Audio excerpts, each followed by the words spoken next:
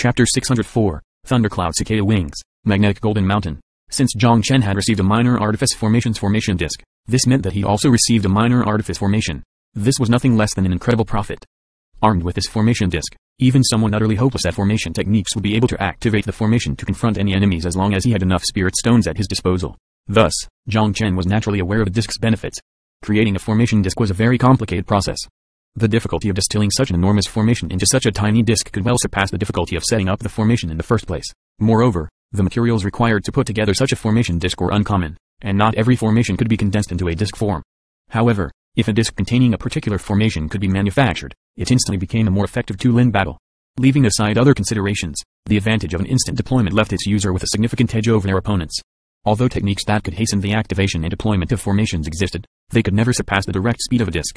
In his previous life, Jiang Chen had extensively studied formation discs, even drawing up theoretical plans for various formation discs. It was just that his achievements regarding formation discs paled in comparison to his prowess with pills. Nonetheless, Jiang Chen was not satisfied with just breaking through this minor artifice formation. In order to exit this tower of inheritance, he needed to break through 3 formations, of which this minor artifice formation was only the first. The second and third formations would only be increasingly difficult. Although Jiang Chen wanted to leave as soon as possible, he knew the principle of more haste, less speed. If he simply blindly rushed forward and ended up in a trap, things would take an immense turn for the worse. The first formation tested the level of his consciousness. The second was a pure combat formation. Jiang Chen estimated that he didn't have much of a chance to break through this combat formation before he entered the 9th level origin realm. Fortunately, the environment of this cavern was highly suited for training. If he single-mindedly focused on his cultivation, he could actually accomplish twice as much with half the effort. Fortunately, he didn't lack for any resources at the moment. After entering the 7th level origin realm, Jiang Chen decided to refine the dragon crystal. Although he carried many upper rank origin fostering pills with him, the spirit power and essence within those pills wasn't on par with the dragon crystal. The spirit power that a single dragon crystal contained could rival that of at least 1,000 origin fostering pills. And Long Xiaoxian had given Jiang Chen quite a number of dragon crystals. Jiang Chen took out a crystal and began to refine it. The spirit power of the dragon crystal was so dense that Jiang Chen spent 10 days just to completely refine it. Jiang Chen pulled streaks of rich spirit energy into his danshan, reforging his entire body in the process. The might of the dragon crystal was most impressive. It was able to provide the energy necessary for cultivation while tempering his physical form at the same time. Since Jiang Chen practiced the 9 transformations of demons and gods, the energy that overflowed from the dragon crystal wasn't wasted in the slightest. Besides absorbing spirit energy every day, Jiang Chen also did not neglect his arts and techniques. The superiority of the Thundercloud Cicada bloodline was finally displayed after entering the Sky Origin realm. Jiang Chen had finally trained to the point where he could summon the Thundercloud Cicada wings at will. Shapeless and transparent, the wings were invisible to the naked eye. Although the wings he just cultivated could not yet be considered strong, once Jiang Chen had grown used to them, he would be on par with a Sage Realm cultivator in terms of flight capability. Incidentally, the Thundercloud Cicada wings were capable of growth. Once his cicada wings had fully matured, his speed would definitely far surpass that of a similarly ranked practitioner. Moreover, his agility and burst speed would grant him an even heftier advantage. The cicada wings were a great gain that markedly lifted Jiang Chen's spirits. Now that he had entered the 7th level origin realm, he could finally begin using the previously untouched magnetic golden mountain. Ever since Jiang Chen had refined the magnetic heart, that magnetic golden mountain had already become one of his personal treasures. It was just that he had never made full use of everything the magnetic golden mountain had to offer.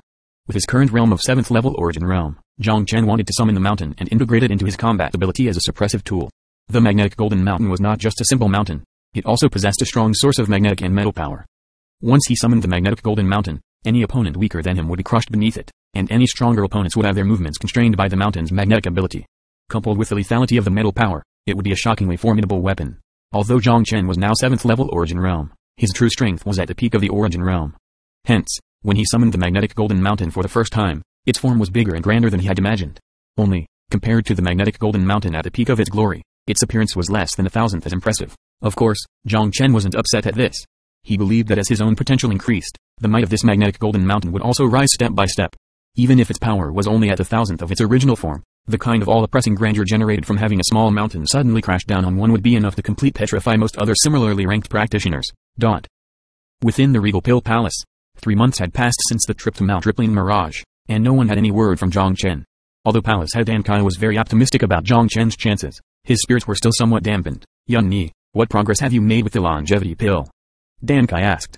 Elder Yun Ni replied with a wry smile, the requirements for this longevity pill are incredibly high. I've attempted multiple times, but I've always failed at the most crucial moment. It seems that, Palace head Dan Kai sighed softly, if even you, Yun Ni, cannot refine this pill, it seems that this longevity pill is quite extraordinary. A lay brother Tian Ming of the Dark North sect has been quite urgent on this matter. He's already messaged us twice within the past 3 months to inquire of the pill's progress. This pill exhausts so much of my consciousness that at most, I can only attempt it once every 3 months. Fortunately, my previous 2 attempts were both been failures, so I managed to escape harming the foundation of my consciousness. Elder Yunni's tone was extremely exasperated as he spoke about the longevity pill. Jiang Chen had not only given them the pill recipe, he had even passed them every secret and detail regarding the refinement process. From Elder Yunni's perspective, he shouldn't have too many problems refining it. However, only when he had truly tried to do so had he come to realize how tedious and difficult the refinement process was.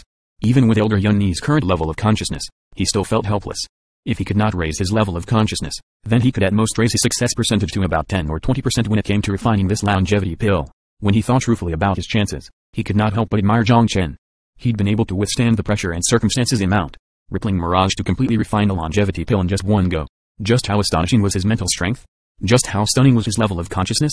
Elder Yunni and Palace Head Dan Kai glanced at each other, amazement sparkling deep in their eyes. It was clear that these 2 people were simultaneously thinking about Jiang Chen's level. Palace Head Dan Kai laughed truthfully. If that is so, then Jiang Chen's level has definitely surpassed mine. Elder Yunni finished for him. I pray that the heavens will help such a worthy person. Nevertheless, this trip to Mount Rippling Mirage has definitely been a fruitful one. I've noticed that as of today, the geniuses of Rosy Valley have become much more united. In particular, Shen Qinong seems to have gained much motivation. He's not only broken into the Sage Realm since his return, but he has actively sought to pass on his cultivation experiences to younger disciples through his lectures. This is truly unusual behavior. Elder Yunni smiled. Shen Qinong was provoked time and again by Wang Han and the rest on Mount Rippling Mirage. His courage stems from the fact that he has experienced humiliation. His realization of this is a blessing that emerged from the curse. Moreover, Jiang Chen repeatedly helped him out of his predicament. Even if he doesn't say anything, his heart is genuinely thankful towards Jiang Chen. He's come to realize that in times of crisis, fellow sect members are ever the most reliable. Haha, Elder Yunni, have you realized that ever since Jiang Chen entered our regal pill palace, our sect has run smoothly and has been improving day by day? Elder Yunni nodded and exclaimed, indeed. Palace Head, back when you allied us with the Precious Tree sect, I was still slightly skeptical. I have to say, Palace Head is truly farsighted. Actually, this matter was not just due to Palace Head Dan Kai's farsightedness. The only reason for this was Elder Shun. If Elder Shun hadn't mentioned Jiang Chen, Palace Head Dan Kai never would have noticed Jiang Chen, thought to check his background, and discovered the child's miraculous growth. Only then had Dan Kai resolved to ally with the Precious Tree sect due to his love for talent. He had never imagined that Jiang Chen would bring about so many unexpected benefits to the sect in just one short year. Their victory atop Mount Rippling Mirage had more or less been solely orchestrated by Jiang Chen. During their harvest on the mountain, Jiang Chen had been the one to reverse the tides and obtain quite a number of sky spirit herbs, the bulk of the earth spirit herbs and an even bigger quantity of sage fledgling grass. Any one of those assets were enough to propel his wealth far above the 6 major sects. Even a single stalk of sky spirit herb was unquestionably priceless. Now, the Regal Pill Palace possessed a grand total of 7 sky spirit herbs, 5 of which were with the sect and the other 2 with Jiang Chen.